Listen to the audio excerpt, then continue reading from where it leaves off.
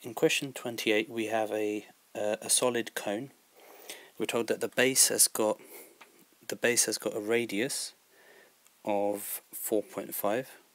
So this here is 4.5. We're told that the curved surface area of the cone is 130 centimeters squared, and that will come in handy later. And that's all the information we're given.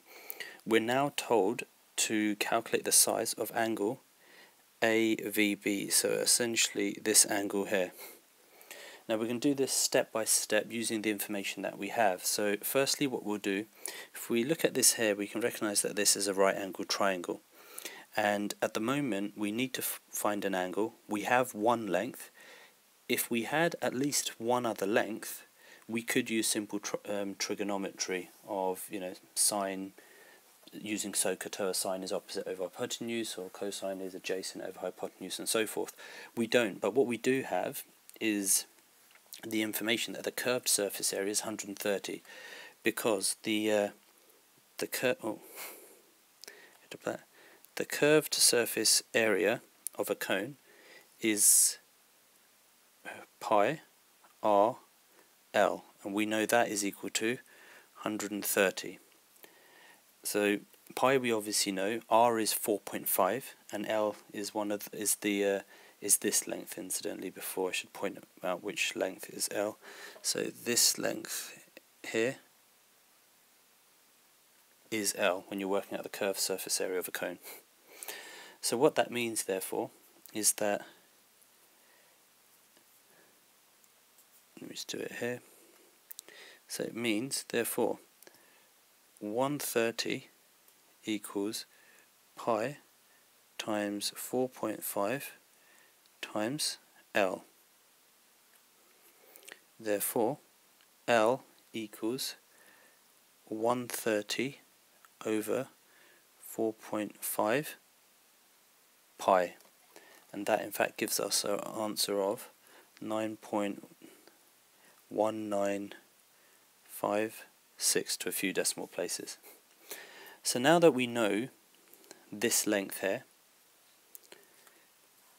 what we can do is use Pythagoras, because we can use simple trigonometry, because we have a right angle triangle now. So because that's the right angle, this here is the hypotenuse. So we know h, we've got an angle, and this bit is opposite the angle. So therefore we have an angle, we've got the opposite, and we've got the hypotenuse. So using SOHCAHTOA tells us it's the SOH, so it's sine.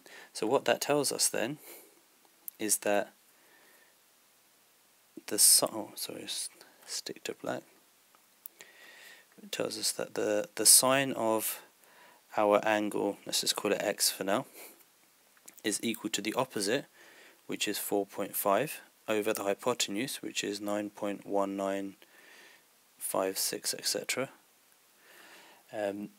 Therefore, angle x is equal to the inverse sine of 4.5 over 9.19, and that in fact gives us an answer of 29.2988. Now we're not finished there, because what we've just done there is work out this angle here. We now need to double it to get the whole thing. So what we therefore have to do, we have to multiply that by 2, and that gives us 58.5976. The answer asks for it correct to one decimal place, so again we go to there. The 9 is greater than 5, so we have to round this up, so our final answer therefore is 58.6.